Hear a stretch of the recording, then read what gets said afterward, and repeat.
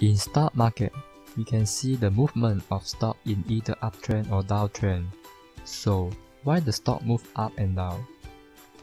What is support and what is resistance? What causes this? How we as value investors spot the entry by support and resistance? Knowing and master the support and resistance is the fundamental to become a successful trader and investor. In this video, we will explain deep into the support and resistance to understand the causes and how investors can spot the entry to stock market. First of all, what is support and resistance? Support is formed when the price level bounces back more than once during the downtrend. You may analyze the market in this way. When the stock price is falling, many investors just feel the price had become undervalued or simply they wanted to buy in at that price. The buyer overcomes the sellers in stock market, and the support line is formed when the price level bounces back at least twice on the same price level. Resistance is formed when the price level bounces back during the uptrend.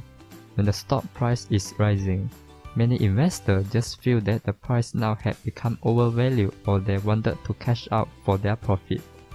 The sellers overcome the buyers in the stock market, and the resistance line is formed when the price level bounces back at least twice on the same price level.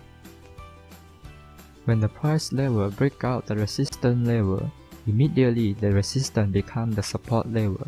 This is because the market has more buyers and push up the price level and will simply go higher. Since the buyers is increasing, traders expect the market will have support at the resistance due to more demand than supply. This happens the same when the price level breaks out the support level. The support level becomes the resistance level. The sellers is now more than buyers and now the supply is more than demand. But where should we spot the entry and stop in the market? For traders, they will set buy at the support level and sell at the resistance level. They will repeat buy and sell for the short-term profit.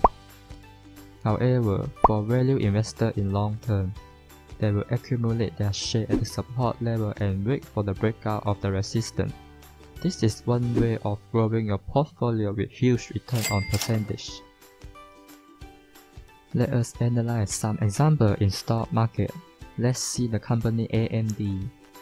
Here we can simply draw a major support and resistance line. Remember that the line is formed when the price bounces back at least twice.